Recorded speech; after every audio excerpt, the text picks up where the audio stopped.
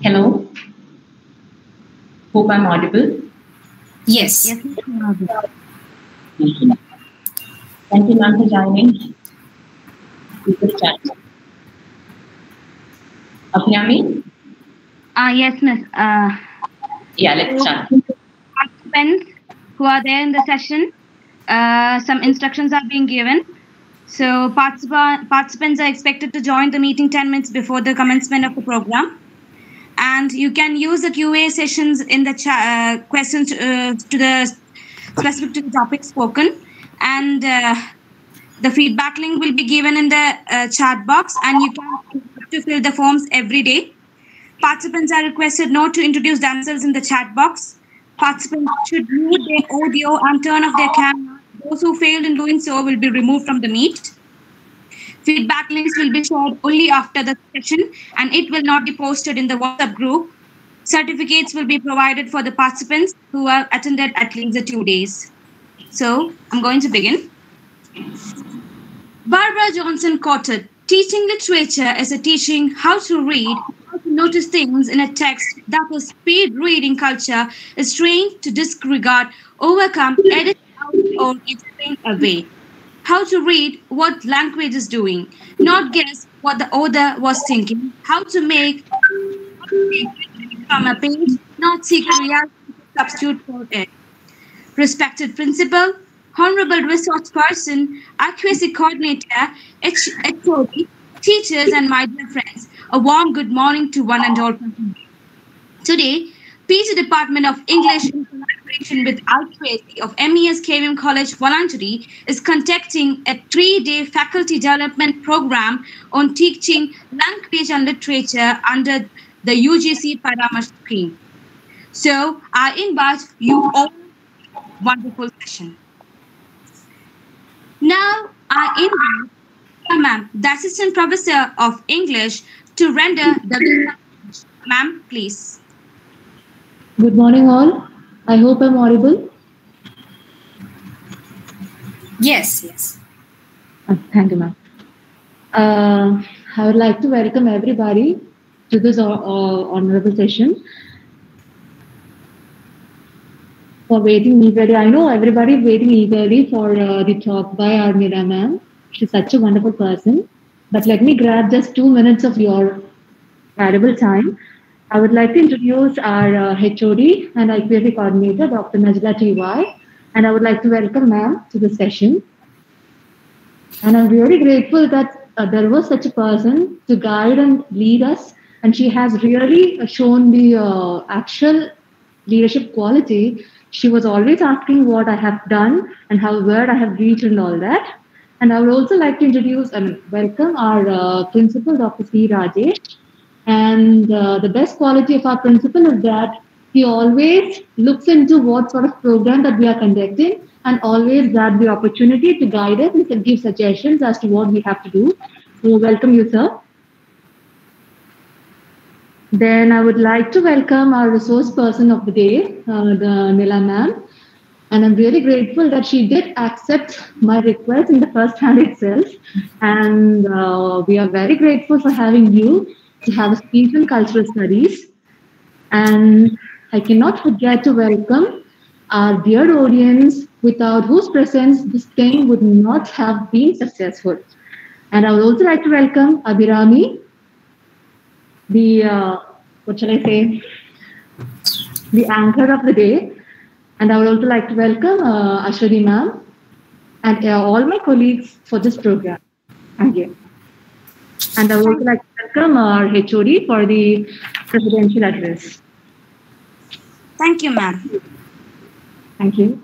Respected Principal, Dr. Rajesh sir, esteemed Chief Guest, Resource Person of the Day, Dr. Nila ma'am, faculty joining us from all over, not just in India, actually even from abroad, faculty from our department, and all the other participants. A very good morning to you all.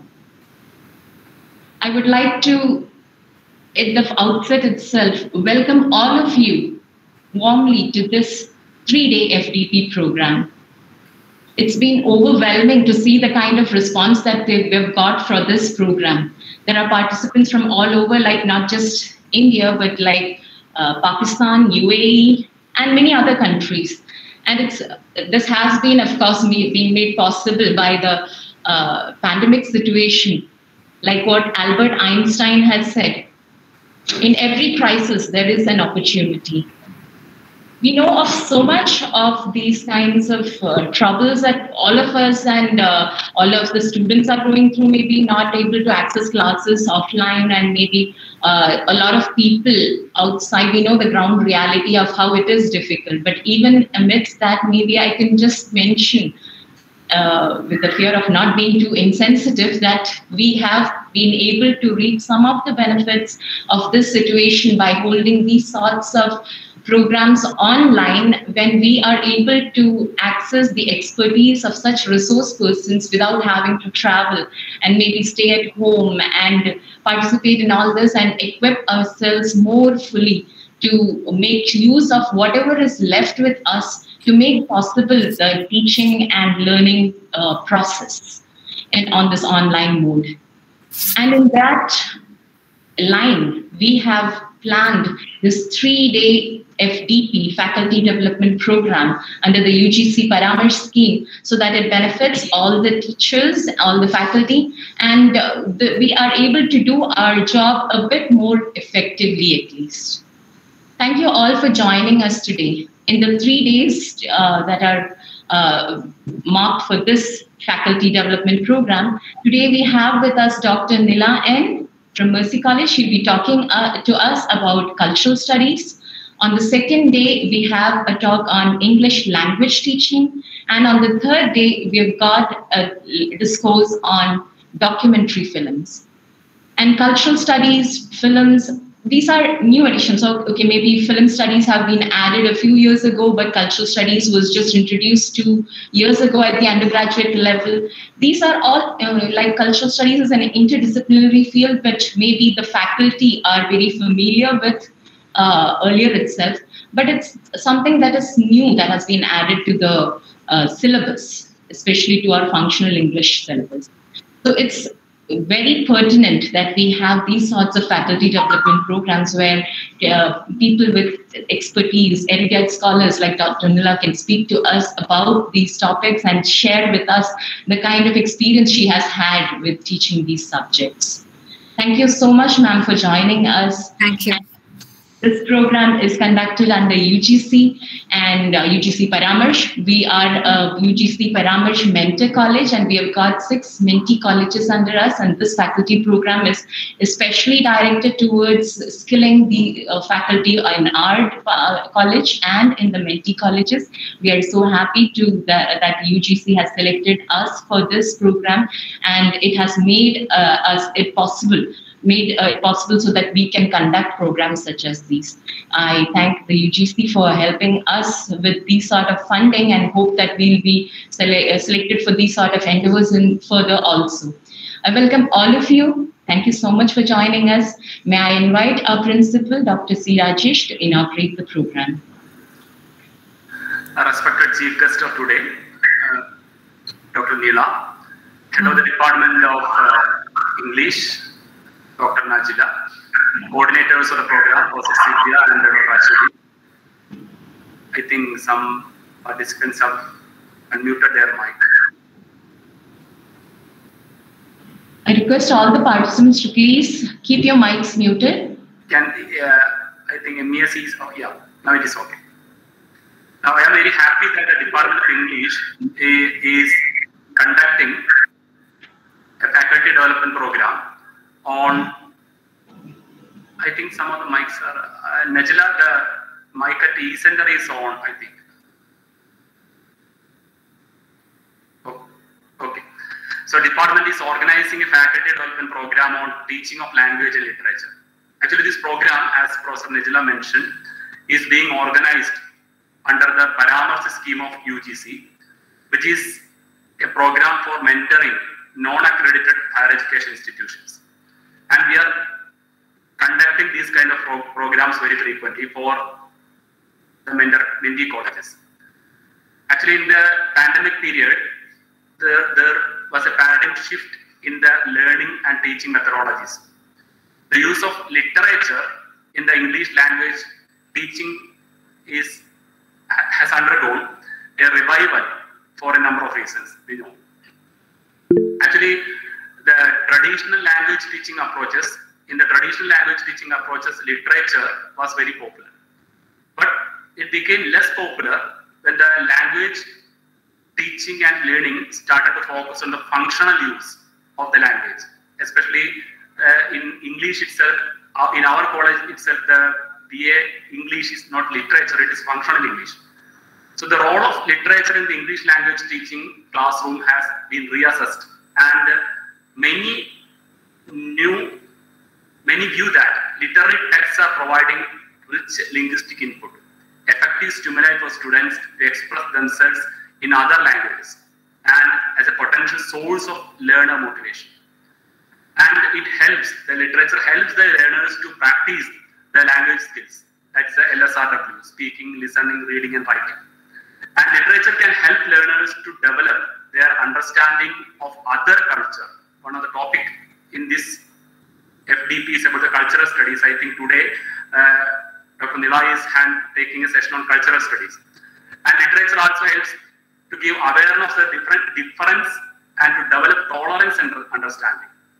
At the same time, the literary texts can deal with universal themes such as love, loss, war, etc., and are not always covered in sanitized world of course books. And communicative methodologies stress the importance of using authentic materials and activities in classroom in order to help students achieve communicative competence that will enable them to use the language for communicative purposes in the real world. So, language teaching is one of the integral part of curriculum of every programs or every courses, like any UG programs especially. So, not only the subject, the importance of language teaching is given, it is because of the importance of language teaching that it is given due importance. And I think this faculty development program will enrich the faculty members of our college and the colleges of our Mentee colleges and other colleges. A lot of participants are here in this faculty development program. I think almost the meeting is full and a lot of people are watching this FDP, or they are participating in this FDP and they are watching this session in YouTube. And I hope this FDP, through this FDP, they can get awareness about the new trends in language teaching. And I wish all success for the program. And with these few words, I inaugurate the FDP. Thank you. Thank you, sir. Now I invite Santosh Babu sir, the Staff Secretary and HOD of Commerce, to felicitate the session. Sir, please.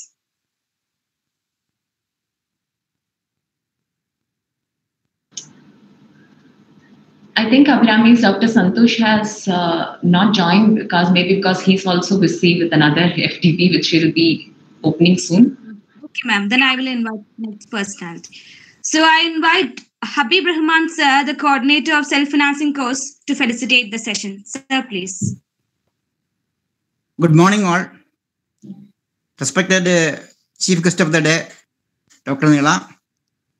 Respected Principal Sri Rajesh sir. Very vibrant HOD of English Department, Dr. Najila, and our very sincere teachers of that department. First of all, let me express my sincere thanks for inviting me to deliver a felicitating address for the 3-day FDU program organized by the Department of English. I think the 3 topics to be covered within these 3 days are very important, especially the culture and literature. I like that. As far as language is concerned, every minute aspect of all the area should be covered in the case of an academic session. So I think, in all sense, this department has organized a wonderful program for the academic achievement as well as the enrichment of the faculty members of our college. So I think this program will be a grand success, and I wish all the best for the program. Thank you all. Thank you, sir. So, before participants, please mute your mic so a resource person can talk. And if you have any questions to be asked, you can just ask after the session. Dr. Nila N is Assistant Professor of Department of English, Mercy College, Palakkad. She has completed her UG, PG and PhD from Bharatiyar University, Coimbatore. She was a university rank holder of that time. Dr. Nila is having a teaching experience of 20 fruitful years. So far, she has published 3 books and had her articles published in various national and international journals. She was conferred with Malayali Mudra Award for Excellence in Academic Work. She had been invited as a resource person in more than 60 national and international seminars. There is no other eminent personality than her to talk on cultural studies. I invite our Honorable Chief Resource Person, Dr. Nila Ma'am, to innovate the session with her wonderful words. Ma'am, please. Good morning, everybody. Am I audible? Yes, ma'am, you are. Thank you. At the outset, let me submit my heartfelt gratitude to MES KVM College, Velangeri, for inviting me to speak on this 3-day, I should say, international workshop, because I heard that many people from outside the country too are participating. So thank you very much for giving me this opportunity. From the way I saw the principal, the staff members, the self-financing coordinator, and everybody talk, I enjoyed the chemistry going on in the college, and that is the secret of your college success. So I thank Dr. Sivya Vasudevan, who had been in touch with me from the first time. She contacted me for the sake of this workshop. The HOD, Dr. Najila T.Y., Principal, Dr. C. Rajesh, Dr. Santosh Babu, Dr. P.M. Habib Rahman, Student Secretary, Ms. Abhirami Subhash, and Dr. Ashwati, who have all joined together to keep the ball rolling for this international workshop.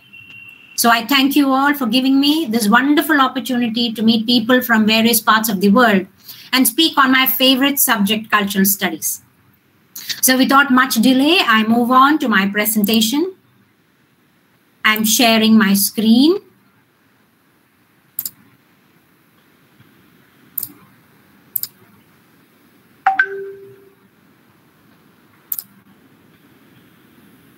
I just want one of you to tell me if you can see my screen. Yes, madam. Thank you. So when we go to the topic called cultural studies, just as the word culture means a variety of lifestyles, it has a variety of subdivisions. You must know that FLU has its own department called Cultural Studies. English language department is different, Cultural Studies department is different. Just like film studies started to become a department in universities, Cultural Studies has crept in the last 2 decades. So I am going to speak on cultural appropriation, resistance, and resolution.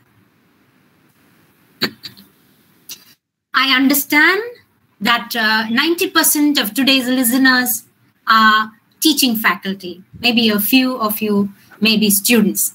So keeping all of you in mind, I have prepared my talk today in a way that it starts from the scratch and moves up to the maximum I can discuss within 1.5 hours under cultural studies. Sticking to my topic, what is culture? That complex whole which includes knowledge, belief, art, morals, law, custom, and any other capabilities and habits acquired by man as a member of society, said Edward Tyler. It could also include models, it can include law, and it can also include habits. The habits that you have may be different from the habits that I follow. So that also can be culture. So everything comes under this canopy called culture. It has multiple meanings. How we dress, how we eat, how we speak, what we think, unstated rules, rules that relegate everyday practices and activities, embedded norms. I think you could clearly understand what it means by unstated rules and embedded norms. Now, for example, there will be a few embedded norms in KVM College. That is the culture in that college. There will be a few embedded norms in Mercy College. That will be the culture here. So each family can have its embedded norms. For example, there may be a chair or an easy chair in the hall where only grandpa comes and sits. And children only sneak and sit into it when he is not there. He goes to the bedroom or he is away. When they see him, they immediately get up because they know there's an embedded norm that that chair is for grandpa. He sits only there. So everything comes under this canopy called culture. Culture is a way of life, a product of humans living together. It can happen because we live together. Includes all the characteristic activities. The culture in Tamil Nadu may be different. The culture in Kerala will be different. The culture in India, Pakistan, Bangladesh, Nepal, Europe, it keeps changing from place to place. Interests of people makes culture. Social interactions and relationships make culture. How you talk. Are you a person always present online? Now, because of Corona pandemic, we have forgiven all family members who sit in front of the Android phone. 3 years ago, if our spouses or anybody else in the family sat in front of the phone for too long, it led to divorces. They had family issues. There was disharmony. But now everybody has accepted. You can only stand away from the child and look at your boy or girl who's attending school, praying that she's not browsing on another screen. Nothing more could be done. So we have accepted this social change. So that has become a way of life. Theorizing culture. You have various theories. It's not like post-colonialism or postmodernism. It doesn't stick to just one kind of an essay or one person's essay. It has been theorized by many. Saussure in structuralism, semiotics, Barthes, myths of bourgeois societies and texts, Foucault in history and philosophy that he spoke about, Marx underlining modes of production, even Christopher when speaking about feminism. So it has been touched upon by all theorists. First bit of my talk deals with cultural appropriation. It is the adoption of elements of one culture by members of another culture. Cultural elements which have deep meaning to the original culture may be reduced to exotic fashion or toys by those from a dominant culture. This could be related to a bit of post-colonialism. So you have slowly accepted another culture. It can also be dealt with the culture that is followed by migrants. When you go to another place, the dominant culture tries to seep into you, but then your culture becomes exotic there. Appropriation becomes a byproduct of modern times. Appropriated from the disadvantaged minority because of the presence of power imbalances, a byproduct of colonialism and oppression. The picture on the screen would give you an example of how our dressing style has changed. You may belong to any country. You would have had your own dressing sense or your own culture. Now, I'm an Indian, and today I consider this to be an official dress, the one which I'm wearing today. I consider it official because I'm going online. But that need not be an official dress for somebody else. Now, the example on the slide would be one example of how Indian women themselves have assimilated, have appropriated culture. They have received from some other culture, and now they are comfortable in following it. imitation can also lead to cultural appropriation. Kijerson Johnson has written that when this is done, the imitator who does not experience that oppression is able to play temporarily an exotic other. So when you're not oppressed but you imitate, you always become the exotic other, different from others. Of course, you may be attracting some unnecessary attention, but then you're happy about being different. Now, what are the negatives we see in cultural appropriation? The term sets arbitrary limits on intellectual freedom, reinforces group divisions, promotes a feeling of enmity and grievance sometimes. So when you have cultural appropriation, sometimes your freedom is limited. How much will you appropriate? How much of your original culture are you going to leave behind? There are group divisions. You're going to be different. You're going to be the exotic other. So then the others who are strict with culture are going to be away from you. The dominant culture and people who follow it fully are going to be away from you. So you will be moving into another group. Promotes a feeling of enmity and grievance. Sometimes your own family may not accept you. Your own society may not accept you. So there will be enmity. Cultural tradition. This includes religious traditions, fashion, symbols, language, and music. It could be any. Just because we do not follow a particular custom in a religion, it doesn't mean we are rude to the religion or we are moving away.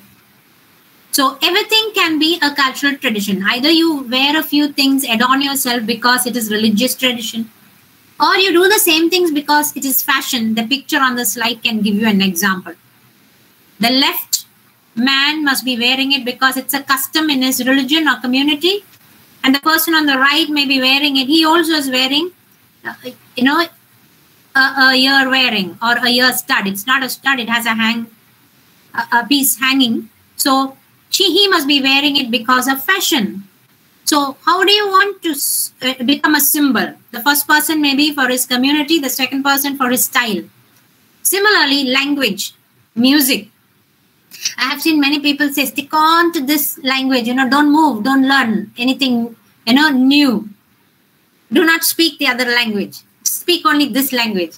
So, it depends upon how that person wants to project himself. There are states which say they do not want Hindi. They don't want to learn many languages. I'm not, mocking at them, of course. They must be having their love for their language. But the reason could be they want to project themselves. I'm not for or against it. The way you project your culture, you are giving maximum importance to your culture. And it works sometimes because they have been successful in having their language departments in many countries. So music too can be a culture. What kind of music do you like? What kind of music the other people in your place like? Now, BTS is becoming a culture. And I tell you, it is even affecting English language. You must have heard that if you want to say you like somebody, it is not like and it is not romantic love, but you simply love them. You say, I purple you. So that is a new word that comes in with a new meaning. Purple already existed, but it has got a new meaning now, like connotation and denotation. Culture may be used against the expressly stated wishes of the members of the originating culture. So it is used to express the wish of the people who originally follow the culture. What is inappropriate? Sometimes it's harmful. Violation of the collective intellectual property rights of indigenous culture. When you try to move away and then you appropriate some other culture, absolutely, the indigenous culture is defeated. There is nobody to support it. Unavoidable when multiple cultures come together, but we cannot stop this. The world is moving further and further into cultural pluralism. So we cannot avoid this. The picture on the screen you see is a picture of two women taken in between 1905 and 1910. This is the traditional attire of Tamil women. Their hair all neatly combed, flowers a must, and look at the articulation of the jewelry, the silk sari, and the ornaments they wear. I believe, except for one or two, all the rest of the Tamil population wouldn't own any of these antique style jewelry, including the anklets. They call it chilangai. They used to regularly wear. So this was part of the indigenous culture. But how many South Indian women do we see still wanting to dress this way? So this culture has, almost died. Maybe you can see them when people dance on the stage for Bharatanatyam. Even then, they don't include all these ornaments. Now, I do not say women should be dressing this way. Hope you get me right. I'm just talking about indigenous culture and how we ourselves have changed from that because of cultural appropriation. One good example of being proud of one's culture is Velu Nachiyar, the queen of Sivagangai. I always wanted to give an example of Velu Nachiyar because she's a splendid queen. Many a time we talk about foreign queens. We talk about queens from another land, from some other country, trying to fight, trying to move on, trying to keep their people together. Now, Velu Nachiyar was the only daughter to her parents. She is the queen of Sivagangai, married to the king of Sivagangai at a very young age. Her husband, she was trained in 4 languages. She could speak English, French, German very fluently, apart from Indian languages. She was well versed in warfare. She was taught all kinds of battlement, fighting with all kinds of weapons. She understood her job was to protect her people, and therefore she studied everything well. When the British people start to conquer her kingdom, they kill her husband. She doesn't break down. She rushes to Hyderabad, asks Hyder Ali to help her. He immediately offers help, and she finds out the storehouse of the arms and ammunitions of the British people. She blows it up, fights, collects her people, gives them strength, just like Joan of Arc, gives them strength, and then beats and defeats the British people away, becomes the queen of Sivagangai, and rules for 10 long years and passes on the kingdom to her daughter.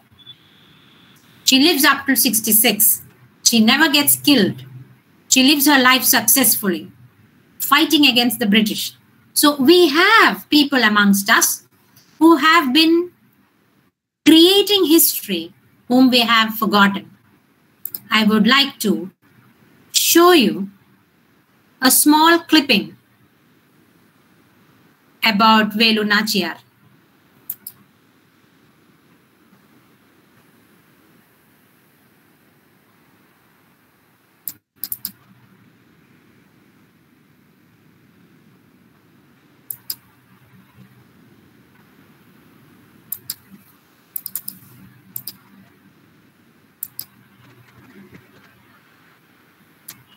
I'm afraid the video doesn't play here. Can you see it playing?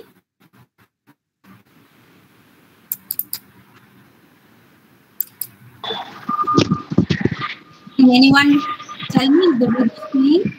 No, madam. No, madam. No, okay. I had just had a small documentary about Velu Nachiyar for you to understand the place she was born in.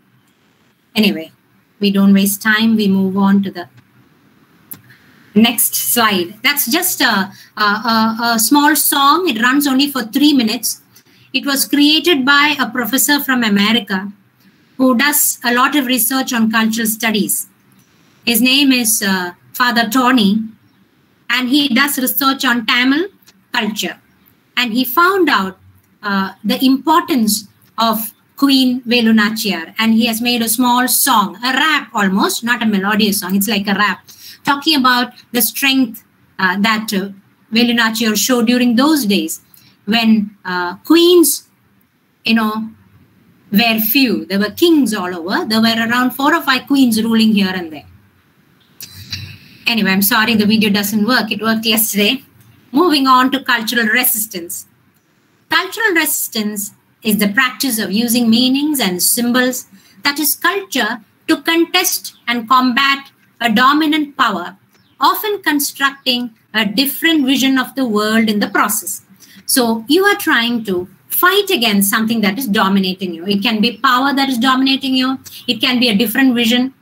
The modern theory of cultural resistance was first articulated in the mid-19th century by Matthew Arnold in his essay, Culture and Anarchy. This is the textbook in the beginning for Culture and Anarchy. After that, you will get a lot of points. I took most of my, notes from Cultural Studies Text and Context by Prantik Banerjee.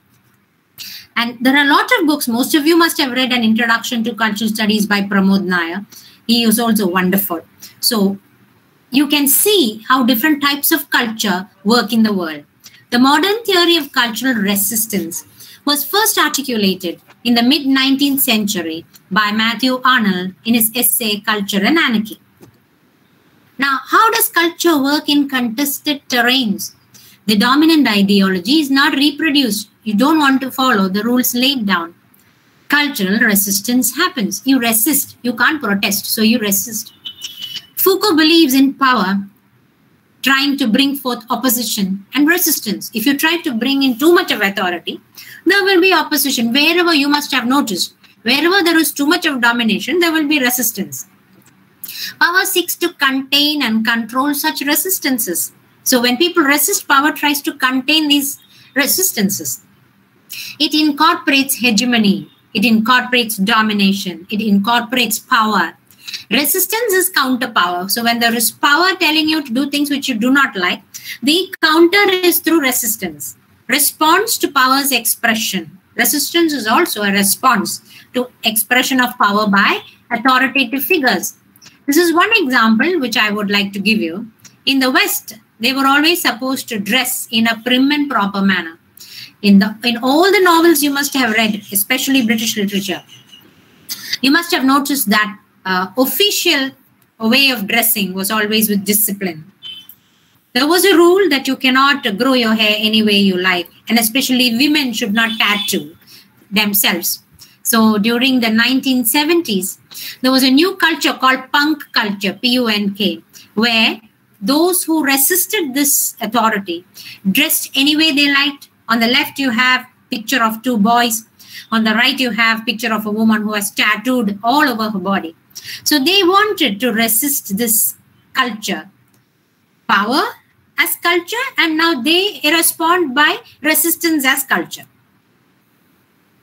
Now, what are the different forms? That one was only for code of dressing. Now, there are, resistances cropping up for various reasons. Micro-political gestures of contempt, just like alienation in the classroom. You must have noticed gangs in the classroom. One gang dresses in a particular way. They have their own choices of music. Another gang has its own choice of music, its own way of dressing. Full-scale social and political revolutions like suffrage, women fighting for votes.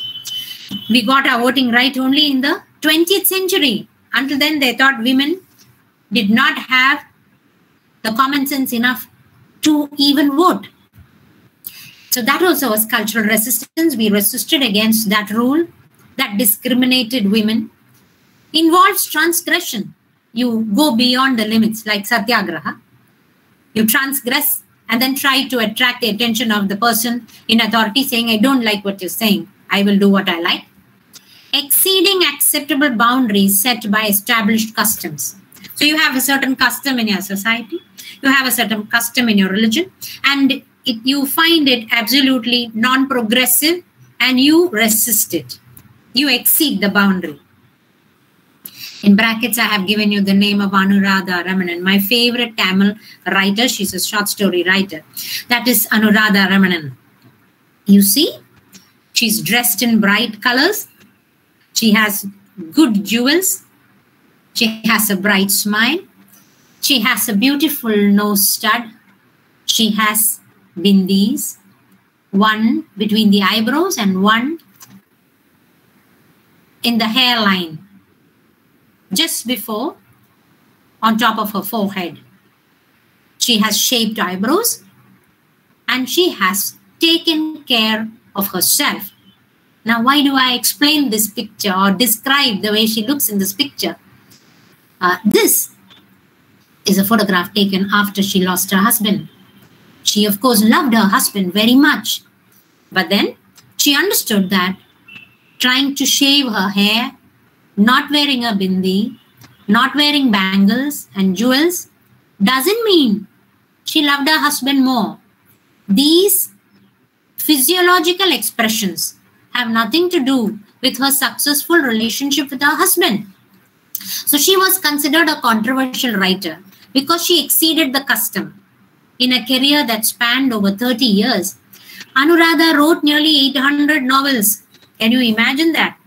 And 1,230 short stories. One of her early works, Sirai, won a gold medal for the best short story from Ananda Vikitan. Was controversial and unconventional in every way, was threatened for the same. She did not fight with anybody. She just expressed herself, but she would get phone calls threatening that she would be killed. She would get abusive phone calls from important people. That was the greatest tragedy. From people who are very popular outside, asking her to come over just because she dresses colorfully. Examples of youth subculture. Different environment, expression of beliefs and altitude counter to adult world. That's what perhaps we call the generation gap. When that goes beyond a particular limit, it becomes youth subculture. They don't accept our beliefs, they have their own beliefs. Deeper than adoption of particular clothing style, it doesn't stop with the clothes that they wear or the lipstick that they wear or the hairstyle that they have. It is deeper than that. Deeper than adoption of musical tastes. It is not just the music that they love, it's deeper than that. Yet, resolutions represented are imaginary, though the way they resolve their conflict is just imaginary. It does not stand for a long time. They are like resistance through rituals. Resistance also for them is a ritual. They can do it only for a short while. You must have seen the picture. I think somebody's mic is on. Somebody has not muted her mic. Okay. So that is also only temporary. Symbolic resistance gives opportunities for personal expression. It is only for a short while until the boy finishes college or the girl finishes college. It's just an expression shown to you that I will dress only the way I like. I don't want anybody to interfere in it. But young people make the transition. They also have to go beyond. They have to make the transition to the demands of work, marriage, and family. So as soon as college is over, they apply for a job, they cut their hair, prim and proper, dress very well, fall into line very quickly, and then follow the norms, customs of the society. Similarly for marriage, similarly for the sake of family, they adjust. So this particular expression of youth subculture is always a custom. It moves like a ritual and it is short-lived. This is one more example of a community enjoying its freedom. Youth culture, LGBT celebrating after the Supreme Court accepted their rights. Culture and gender. Discussions about relationships between men and women are discussed in this. The inequality in society, natural hierarchy leads to natural inequality. Female associated with nature and male with culture. It's always that way in most societies. Female with the private and male with the public. More than 50% of the families have women sitting at home, just running the family. They feel it's okay for men to be professional, but only few women become professional. That is why female with private and male with public. Argument is similar to clan or caste issues. It's just like a caste problem, gender problem also. It's kind of a discrimination. Change is a phenomenon. Culture must be experienced differently. Culture may be organized differently. So you must be ready to accept different kinds of culture. It's not tolerance anymore. Women anthropologists believe that much of the writings of non-Western societies is formulated in terms of Western assumptions. So most of those writings, Western feminists think about their problems. Transnational feminism was born, therefore, for the third world women. And for example, I would give you the story of Kannagi. Many of you, if you are from Tamil Nadu, will be familiar with the story of Kannagi. It is a bit of Silappatikaram, a traditional textbook where her husband Kovalan moves away from her, falls in love with another person called Madhavi, and starts living with her. For 2 years, he enjoys with Madhavi. Her mother was very cunning. After squeezing out all his wealth and money, and they realized that they could not squeeze him anymore, they push him out of the house. They means Madhavi's mother. Madhavi still must have loved Kovalan, but they're not legally married, so she cannot talk about any right there. But Kannagi was legally married to Kovalan. When he was thrown out, he comes back to Kannagi.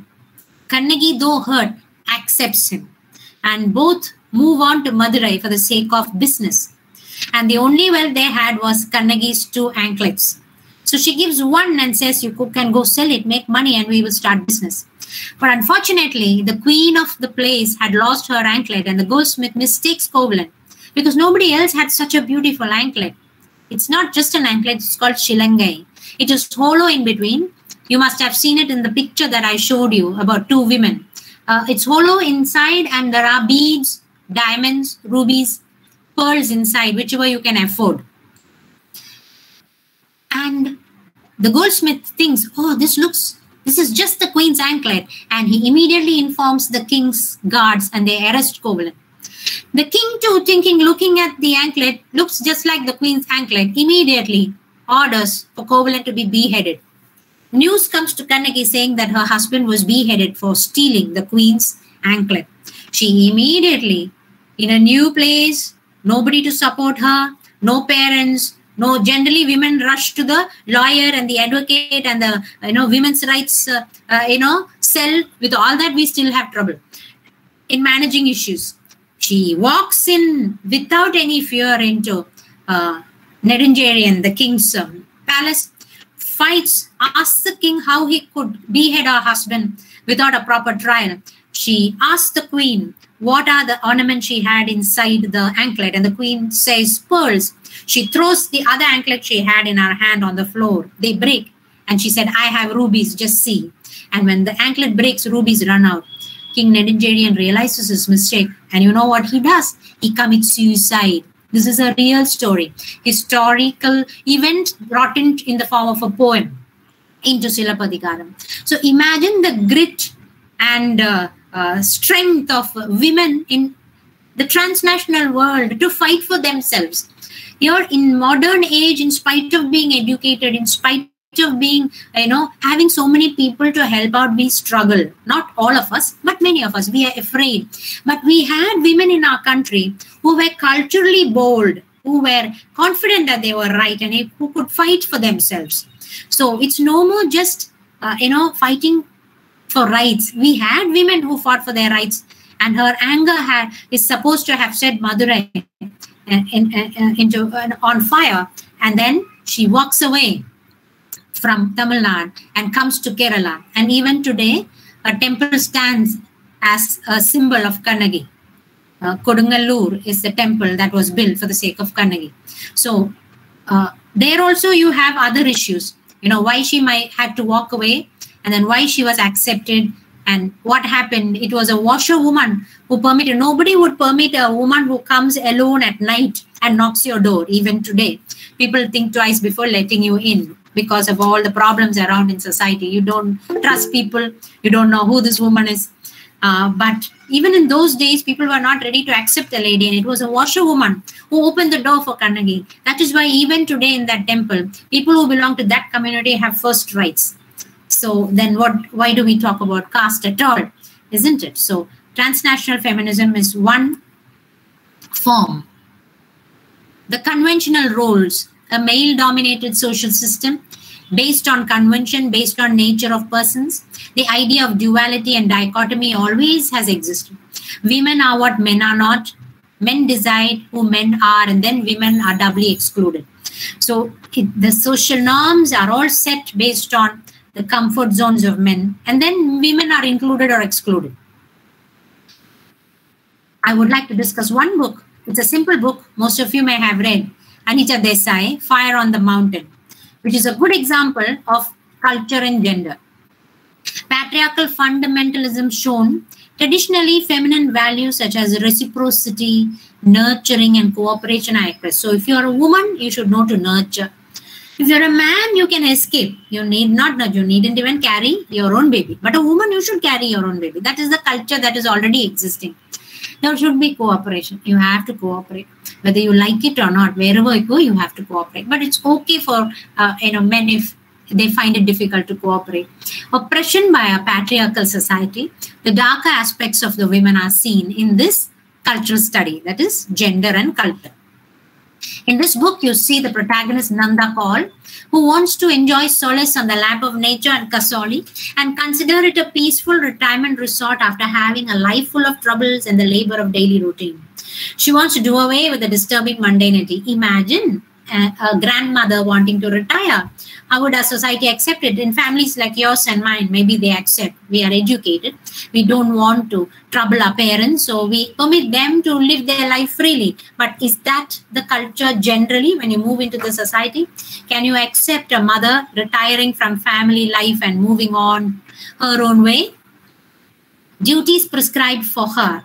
Important position of being the wife of a vice chancellor of a university. Had to be in official costumes, all the while receiving and seeing off guests. Had to play the role of a host, wife, mother, sister, housekeeper, homemaker, event manager, family planner, child raiser, peacemaker, well-meaner, and a savior of the family in all situations. She has to play these roles successfully. She's stuck in life where she had no time even to resist growing inequalities meted out to her. The exploitation of female labor clearly comes out in every page of the novel. She wants to do away with the disturbing mundanity. So she decides once the vice chancellor dies, she would separate the property. She had 5 children. She would separate it as 6. She'll have 1 share for herself and give the other 5, and she would retire with her share. She gets a call and then she moves away to Himalayas. It was her dream. It's mine too. She buys a beautiful villa, Carignano, that place is called, and she decides to settle there, far away from all the chaos and mundanity. But then she gets a call from her daughter to be ready to accept her great-granddaughter, Raka, and keep her at Carignano for a while. So she gets a call. So she had only decided to become unconventional. Generally, grandmothers don't do that. Once the children are married, they evade the roles of becoming grandmothers. The novel depicts multi-dimensional forms of living. These images have been employed to examine human relationships and their significance. The unconventional choice of retiring from the family's responsibilities made by Nanda may not be highly appreciated, but she's forced to come to a compromise. Maybe nobody enjoyed the mother going away like that and living for herself. But then she was forced to come to a compromise because she had to help her daughter again. She wants to be left alone. She's quite sure that she has completed her duty in life by seeing her family and kin well cared for by herself throughout her life, and takes a decision to be left to the pines and cicadas alone. She hoped she would not stop, so she wanted to be left alone with the pines and cicadas of the Himalayas. Nanda is attracted to Carignano for its barrenness that equalizes her. The lonely house is symbolic of the solitary life of Nanda. She must have felt after doing all these chores, she hadn't achieved anything personally. It's not a complaint about working hard. Everybody works hard. The man must be giving his share to the family in the form of income, going to the office. The woman must be, who's not employed, running around, taking care of kids, mental and physical stress shared. But in the end, how much have you achieved? What's your address? That kind of a vacuum comes into Nanda's mind. Revenge is considered punishment. The novel goes on to bring Ila Das to visit Nanda, her school classmate. She is the welfare officer of the government and tries to educate people to take a child infected with tetanus to the clinic straight away. So she realizes that Nanda was living in the Himalayas in Carignano, and she comes to see her old-time schoolmate. And when she was moving around doing social service in the valley, she realizes that there was a child infected with tetanus and they were trying to do something, some ritual and trying to cure it instead of taking it to a clinic. So she was telling them, the child will die, please take it to the clinic. She also tries to stop a child marriage and ends up having enemies she herself is not aware of. So she tries to stop a child marriage and tries to tell the father to educate the daughter, otherwise she will suffer in life. But then the father becomes her enemy. She does not realize it. She tries to tackle the father, Preet Singh, but could not convince him. She failed in convincing him.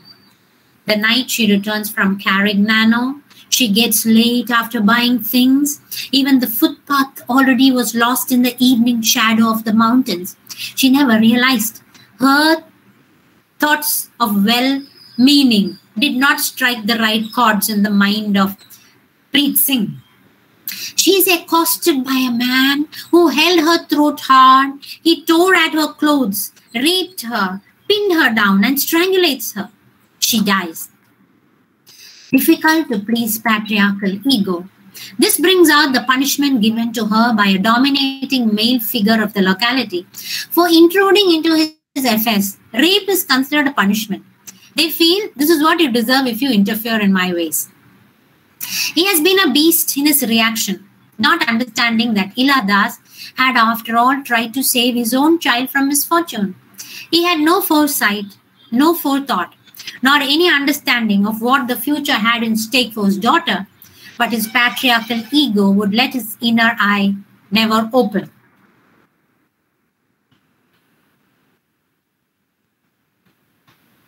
There are many. This is one example of how culture and gender works in English literature. Texts are encoded with dominant ideology. So you have so many textbooks, but all these textbooks, remember, are written by people living in a particular country, in a particular society, in a particular culture. Now, you can never say you do not have any culture to follow. You would be having certainly your own personal culture. Stuart Hall's essay, Encoding and Decoding, suggests this. Encoding of TV program makers might not be straightforwardly decoded by an audience. Maybe the TV program maker didn't think of anything when he produced it. But when we encode it by sitting in a particular culture. Encoded texts have dominant ideology. Now, an Indian advertisement will think of Indian family systems. It is preferred reading. So when the ad comes, the advertiser prefers you to look at it that way. But viewing is negotiation between it and the viewer. So when I watch the ad, there is a negotiation between the advertiser and myself. How does today's woman decode an ad where only women are used for washing soaps, kitchen utensils, cooking items? How does a new generation girl decode the scenes of movies? This is one example of a movie. Chinna Thambi, I think that is a Tamil movie where there is a scene where for the hero runs off somewhere because he fell in love with a rich girl, and to bring the hero, the brothers of the girl catch hold of the widow of the hero who's dressed in white always. Those days, if you are a widow, you are not supposed to adorn a bindi and you're not supposed to use colors at all. You have to wear only white. And the punishment is shown in the form of throwing colors on her. She's tied to a pole. This movie came around 30 years ago. And the punishment is throwing colors, red, green, blue. And the woman is shown as if she's wincing in pain because she can't accept that treatment. Of course, the treatment was rude. That way we can say there is gender bias. But throwing colors on a widow, I don't think is going to, disturb any widow nowadays. Even calling them a widower, sounds so rude. They met somebody, they live with that person, and then now, they are alone. That's all. So that is how it's pictured. So that's preferred reading. So those days, maybe they thought it was terrible. So that is why even when the ad is played, the producer produces it with preferred reading, but there's a negotiation happening between the viewer and the ad. Everything blooms out of culture. Resistance, symbolic performance of cultural conflict, brings together conventional and unconventional identities. So you have a conflict between this all the time. Protest organized in the House of Lords by a group of women on 2nd February 1988 against Clause 28, that is LGBT rights. Clause 28 prevents the promotion of homosexuality. 3 women abseiled down into the chamber, supported by people from the public gallery, upset the authority of the chamber. This is how they resisted this. There are limits to transgression. Some Salman Rushdie's books are Carnival Sang in relation to literature, Midnight's Children. 26 September 1988, the Satanic Verses was published. It was banned on 5th October. The book was burnt in demonstrations in England. So people who cannot accept what he wrote are not happy with the book. Resistance in Midnight's Children. What he does is he criticizes the postmodern independent governments of India and Pakistan. He criticizes international cultural conflict, criticizes racism in England. Culture is collective. There is a scene in Midnight's Children. Salman Rushdie had beautifully shown, in the form of a number 1001. 1001 children were born on the border of the day of the partition, and out of which only 541 or so survive. And they have a psychological connection with each other. That is how the novel goes. And he is trying to predict that if there's cultural conflict all the time, even India would be broken up into 1001 pieces, just like the number of children. There is a flowers there with Mohammed Sinai, sees blown up in a bomb blast. And he thinks India also will break up like this if we have conflict all the time. And slowly you can see states separating, divisions happening, just like Amitav Ghosh in Shadow Lines. Talks about political lines just being shadow lines. Of course, now Andhra Pradesh had no line, but then there's another line now. So these lines will keep on changing. The more the conflict, the more the pieces the country would break into. Culture is collective, held in common. Individuals willingly subordinate themselves. So you naturally accept. Oh, you like this culture? You accept. This masks the reality. Culture is authored. Always a society or a group of people author it. It's up to you to like it or dislike it. Heterogeneity in the maze. It's already a maze. Different cultures brought into contact. Migration paves way. That's another reason. Powerful international culture industry. Things considered sacred in one culture are treated irrelevant when they come into contact with another culture. That is true. What is sacred in your culture may be not very sacred in another culture. We have to accept it. Transgression, sacrilege, and blasphemy are part and parcel of postmodern culture.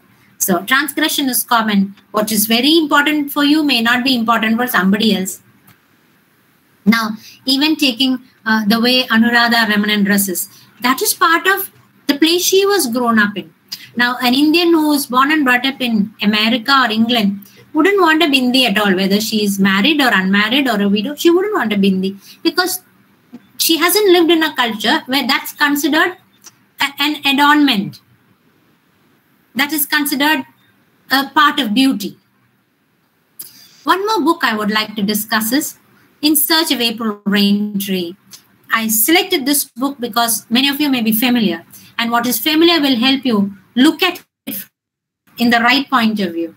17th century European settlement, whites pursued fur trade, center of economic activity. Canada, we are talking about. She's a Canadian writer.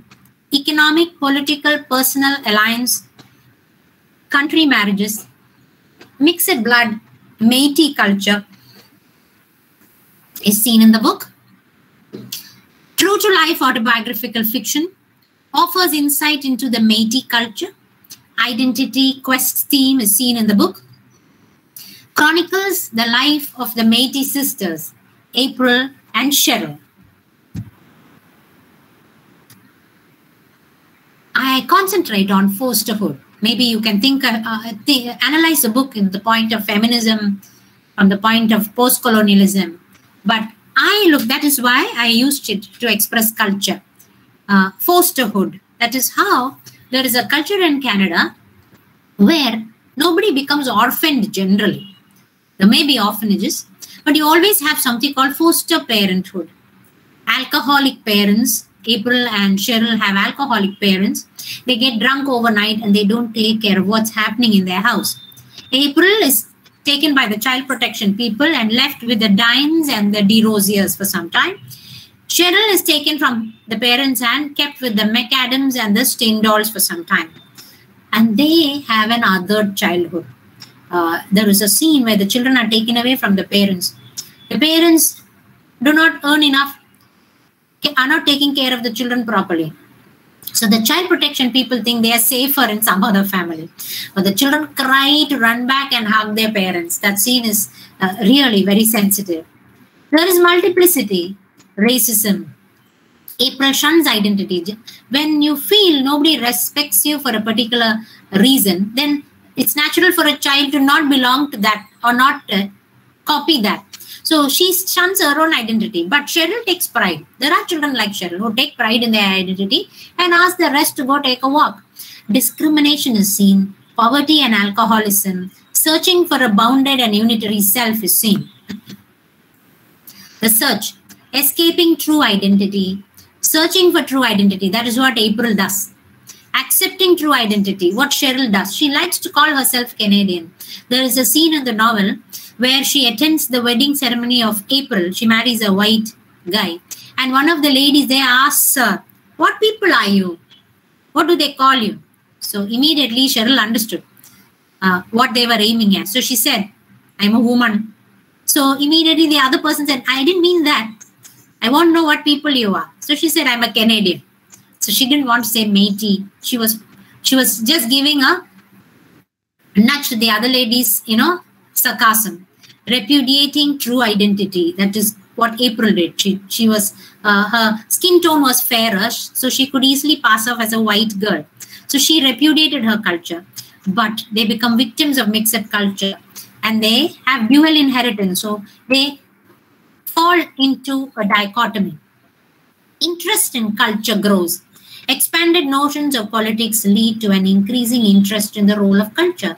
Now, as world culture approaches, we have started understanding our role. Governments are conducted on a terrain created and circumscribed through culture. Small things like dress, language, and the organization of an office can be the site of meaning, where important battles are fought out. Dress can be culture, even in the office you go to. The way you dress and the way the others dress could become cultural resistance, cultural appropriation, or cultural conflict. It depends. Dialogues, debates, disputes, and outright conflict cannot be easily categorized. You never know why there was a debate on such a topic. You never know when there is a dispute. Only when the dispute arises, you realize, oh, they do not follow my culture. Representation and performance are much of the moment. So you have to, either you're in a new place and you represent your culture, or you perform well and live up to the new culture. Symbols make culture. Symbols that announce peace in one society can mean hatred and war in another. Snakes are worshipped in one religion while detested in another. Touching a dead body is punished with death in one and is perfectly fine in another. Colors that show political alliance also speak about culture. So you have meanings in everything, symbols in everything. Now, for example, white is not at all inauspicious in Kerala. But when you go away from Kerala, they don't accept white for weddings. Most of the time, they go in for colors. So there can be color politics.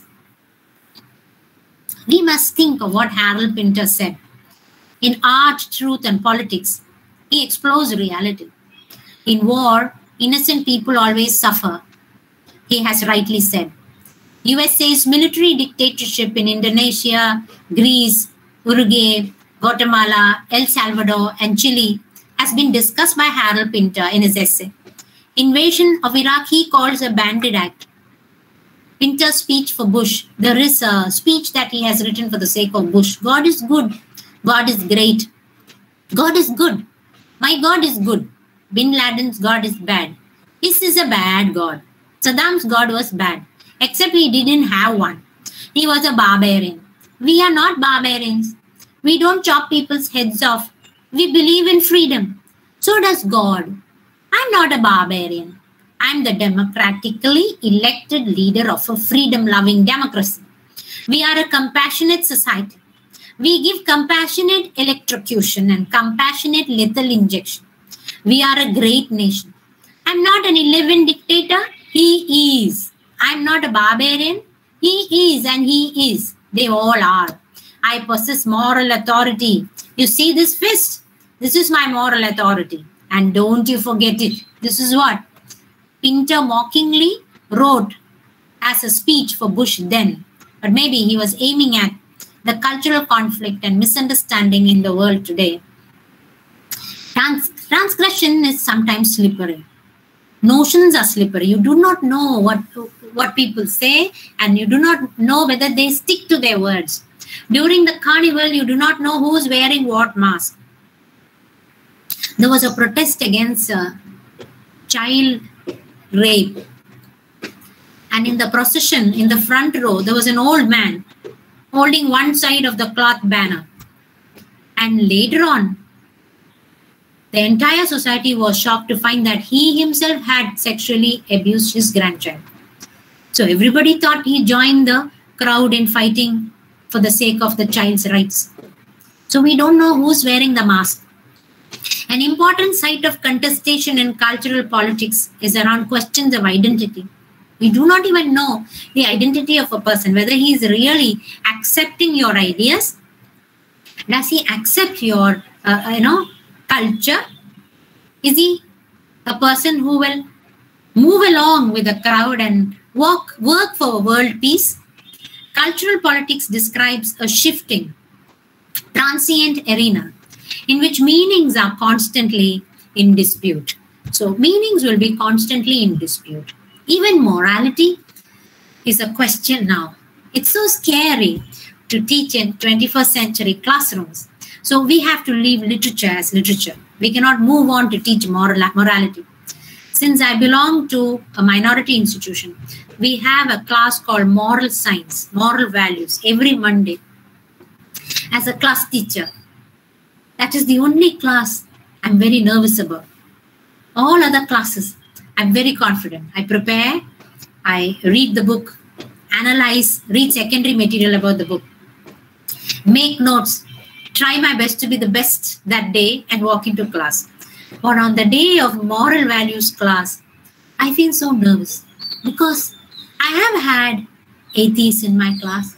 I have lesbians in my class. I have people who support LGBT in my class. I have people who have their own community and culture in my class. So what will be a common moral instruction I would be giving them? So morality itself has become a subjective issue. What is looked as moral for me may not be moral for you. Many of us must have gotten into arranged marriages. You ask today's generation, they will ask you, how did you ever marry this guy whom you have never met? And all the time during PTA meetings, parents come in, especially because mine is a women's college, they come with complaints saying that she uses the phone more than the necessary limit overnight.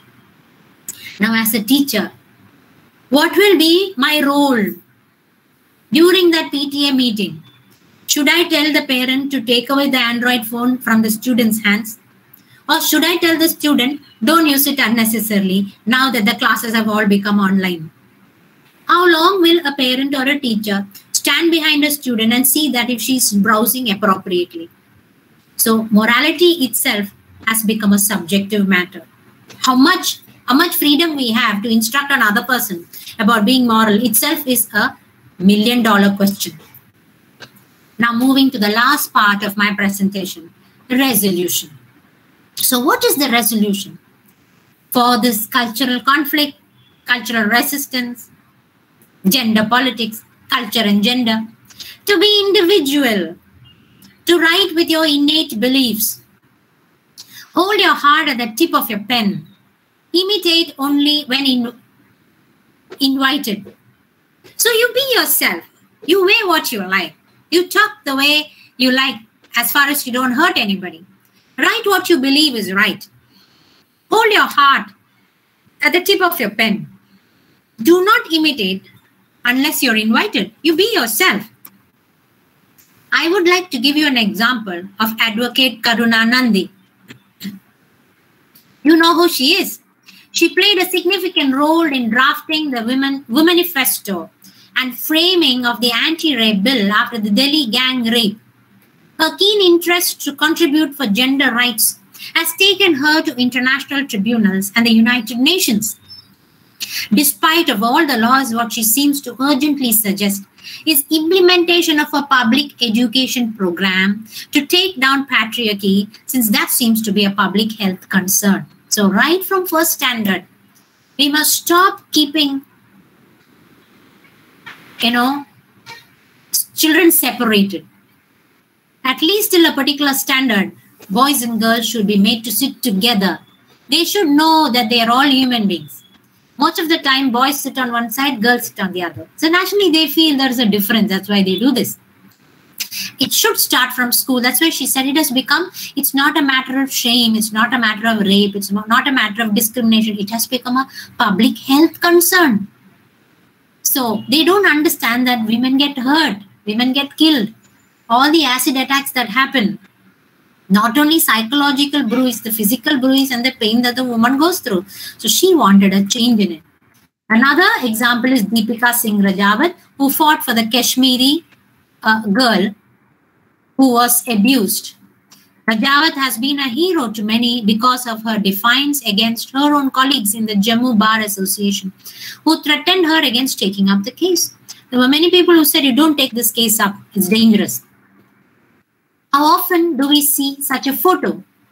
All men around her, walking respectfully, focusing on their job that day, and she walking in the center, being respected, considered an equal, considered to be an able advocate, fighting for a righteous cause. Deepika's words, I don't know till when I will be alive. I can be raped. My modesty can be outraged. I can be killed. I can be damaged. I was threatened yesterday that we will not forgive you. I'm going to tell the Supreme Court tomorrow that I'm in danger. Deepika had told news agency ANI, I'm not scared of threats. We'll fight this case and make sure our child gets the justice. So culturally, our ideas must change. Culturally, we have to become more acceptable. Gone is the time when we spoke about cultural tolerance. Gone is the time when we spoke about religious tolerance. Tolerance is a word used when you do not like what somebody is doing, but you tolerate it. You permit the person to continue because you can't do anything else in that situation and you tolerate it. So that is a negative way of looking at multiple cultures. Now is the time to talk about cultural acceptance, religious acceptance, political acceptance. There is a situation where even in college, people are divided on the basis of politics. Let there be different parties. We have to accept each other. So there should be religious acceptance. I pray this way, you pray the other way. Wonderful. Okay, in my religion, this is how we pray. This is an exercise for our hip. Oh, in your religion, you pray this way. That must be an exercise for your shoulders. So look at it in the form of positivity. So let us stop talking about tolerance and let us start talking about acceptance. So cultural studies is an area which is so vast. Everything under it cannot be brought into a talk that is within 1.5 hours. But then I may have given you a glimpse into the various possibilities in this theory. And I would like you to read some of the recent textbooks, especially one written by Simon Gunn, History and Cultural Theory, which is worth reading. And I pray this presentation today must have opened the floodgates of interest in cultural studies in all the listeners today. Happy reading. Thank you. Thank you, ma'am. It was indeed a very wonderful and mesmerizing session. And we got many points about the aesthetic, the aspects of the cultural studies. It was indeed very pleasure to have you here, ma'am. And it was indeed an awesome session about the cultural studies. Now is a turn for participants to ask questions related to the topic to ma'am. And I invite Ashwati ma'am to moderate the session.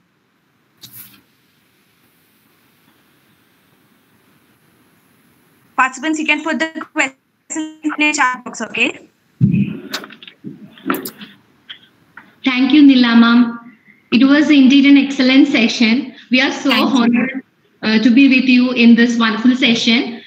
Dear participants, now you can, if you have any queries and questions, you can ask Nila ma'am now. You can post your questions in the chat box and ma'am will handle you. Okay. Please.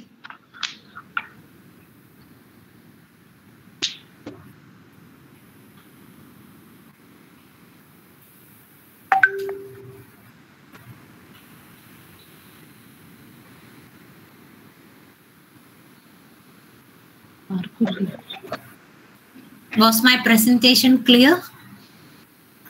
Yes. Maybe that is why there are no questions. We don't know. I hope it was interesting. Thank you. I see many people encouraging me. Thank you very much for your wonderful lecture. Oh, that I don't know. I'm growing every day, reading every day. Am I speaking to Ashwati, Dr. Ashwati? Yes, ma'am. Okay. Nice to meet you. Nice to meet you also, all of you. You're such a lovely department. You work with such good chemistry. Yes, ma'am. English department should be like that. That is the culture you should spread to your students. Ma'am, everybody is commenting that your lecture was very clear and you cleared all the doubts and very interesting. Is it? Okay, thank you so much. I would prefer many of you read up and do your research on cultural studies because that is going to be the most recent, topics that will be important in research now. It's not just English. I'm so happy when your principal said yours is a functional English department. It should be functional English because among 30 or 50 children who do English literature, only 2 or 3 will become professors. All the rest will need, to speak English well for their jobs. Ma'am, excuse me, here we have one question. Yes. This Payal Dalal. Okay, I can has see one that. question. Can we read cultural studies with trauma theory? Actually, the person is doing this research on trauma theory. Okay. Trauma theory is absolutely different from cultural studies. But you can use culture as a means to explain trauma theory. There are so many theorists. If you browse, you'll get a basic idea. But if you go to the national libraries, you'll get a lot of books based on trauma theory alone. But culture can lead to trauma. There may be many reasons why trauma happens. It could be a pandemic, like for example, Corona, COVID-19. You had a movie called Virus. We have American movies where they show the trauma of isolation, trauma of discrimination. So that is different. That has nothing to do with culture there. But then culture can also be a reason for trauma. So you can use culture as a means to move and analyze with trauma theory. And we have... if you're doing research... Okay. Then we have another question, ma'am, by Anupama Roy. Ma'am, can you suggest some books in the discipline? Some books in Yes, I had already mentioned. If you have a book, you could please write it down. Cultural Studies, Texts and Contexts. I myself took many of my points from that book. Cultural Studies, Texts and Contexts by Prantik Banerjee. That's an Indian book. One more, Cultural Studies, A Practical Introduction by Michael Ryan, R-Y-A-N. M-I-C-H-A-L, Michael Ryan, R-Y-A-N. You can also read New Cultural Studies by Gary Hall and Claire Birchley. New Cultural Studies. If you are writing, it would be useful for you. The title of the book is New Cultural Studies, and the authors are Gary Hall, G-A-R-Y, Gary Hall, and Claire Birchley. Then, of course, which I already mentioned in my talk, by John Storey. What is Cultural Studies? What is Cultural Studies? By John Storey. History and Cultural Theory by Simon Gunn. History and Cultural Theory by Simon Gunn. These are all good books to use for research when you're doing your research on cultural studies.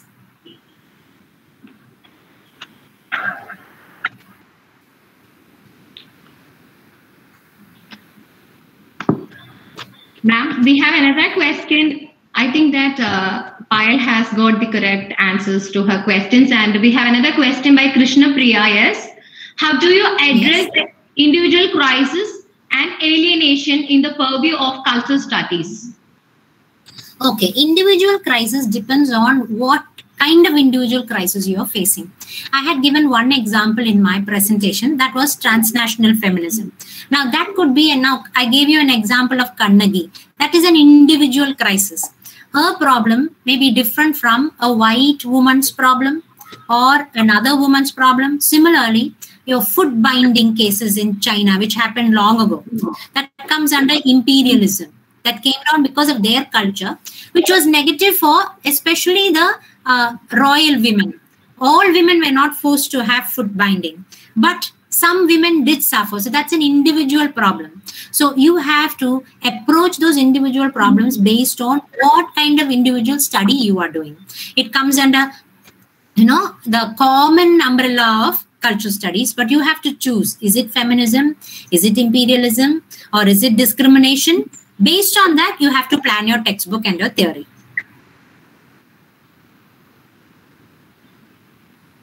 Okay, thank you, ma'am. We have a lot of questions here now. So Shinsu Jain, she has asked one question. To what extent the faculty members, research scholars and students comprehend the cultural aspect while reading or teaching any text? This is just like, thank you for that question, Dr. Shinshu. This is just like Stuart saying encoding and decoding. When you learned Solitary Reaper in 10th standard, the English teacher would have given you one explanation. The same poem in 12th standard, you found another explanation. And when we came to college, we had an absolutely different understanding. Each teacher had her own way of expressing what culture is. So it depends on what culture the teacher comes from also, the way she looks at it. Now, for example, we have an essay called Thinking Sex by Gail Rubin.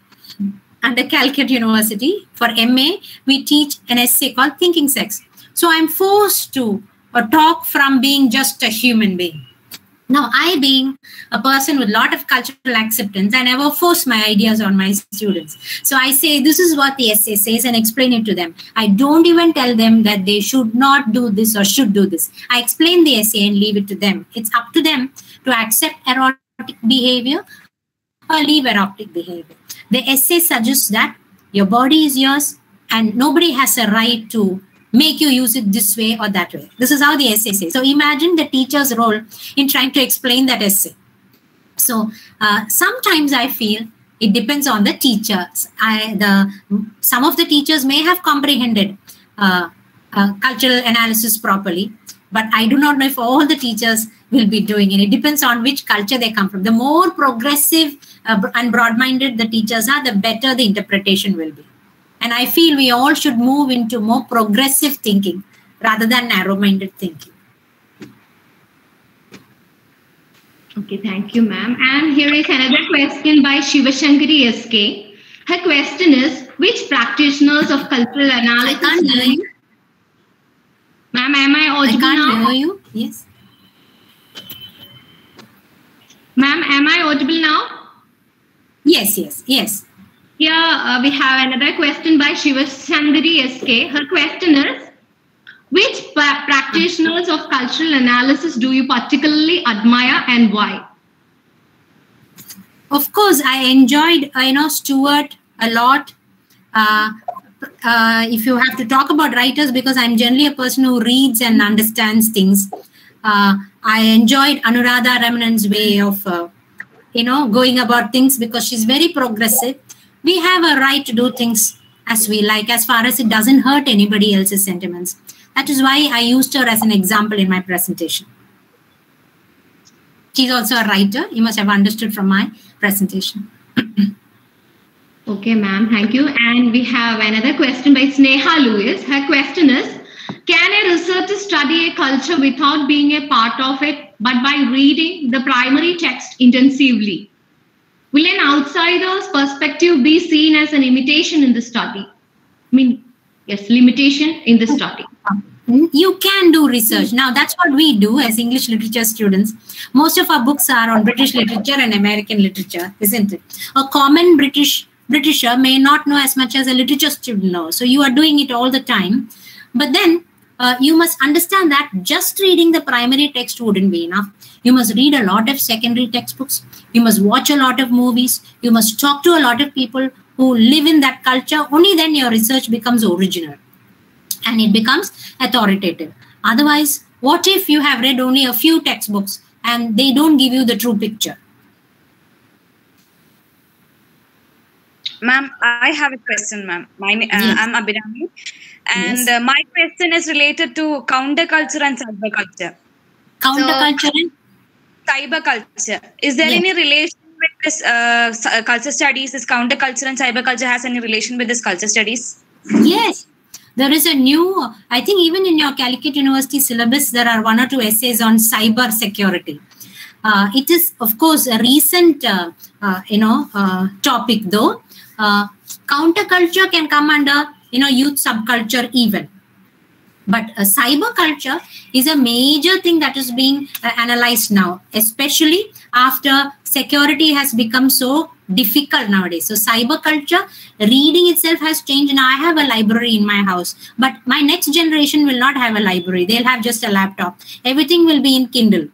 So I prefer, reading it from a paper, but I don't think you're going to be like that anymore. So everything has become digital. Everything has become cyber. That culture has its own importance now. It has positives and negatives, of course. There are separate books based on that, but I'm not dealing with cyber culture, but it is part of cultural studies. Thank you, ma'am. You're welcome. Thank you, ma'am. We have some questions on YouTube. Someone has posted some questions like Alfred Charlie. His question is, should culture be preserved? And one more question, ma'am, is Anju Tyagi has asked one question. Can we start the culture studies by beginning Peter Barry's book? Yes. So I first answered Mr. Charlie's question. There is no harm in preserving culture. That is why I gave you the example of Velu Nachiyar. There was a small recession in following up culture in our place for some time. And later on, they realized, oh, this particular thing is very precious. I must read again. There was a lot of politics also involved, perhaps.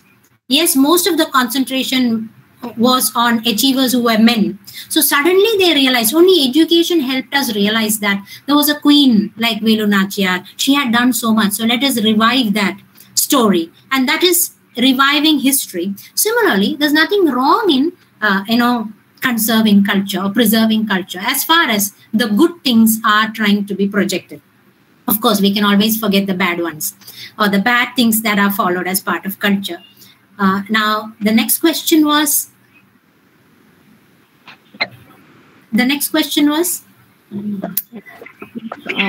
Can we use the book Peter Barry's Beginning Theory as a beginner? That is just a beginner. You can just get an idea about whether you want to go ahead or not. Like when you start your PhD, you have no idea unless you have read all the books of your author and you want very badly to analyze, for example, ecofeminism in Fire on the Mountain. That way it's okay. But more than 50% take a new subject because they want to do anthropology, for example, anthropocentrism or something and they plan to read the book only after they decide. So that way you're having a shot in the dark. You have to go analyze and then only find out. So Peter Barry is just for beginners to understand the different kinds of theories. But later, if you're interested in cultural studies, you must go in deeper.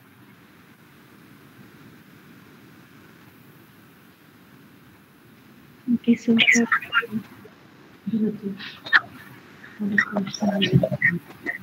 I think that most of the participants have raised their questions, and ma'am has answered very well and cleared all their doubts and queries. Thank you so much, ma'am. Thank you, all of you.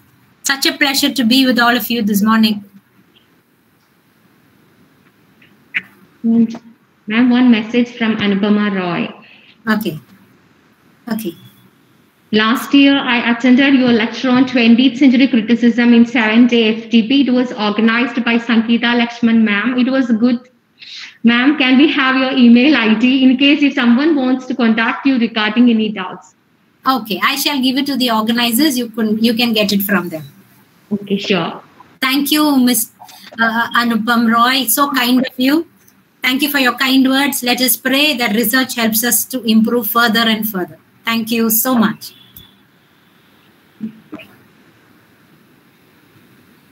So thank you, ma'am, for your valuable answering for all the questions what participants asked. So I invite Ashwati, ma'am, the Professor of English Department, to render the vote of thanks. Ma'am, please.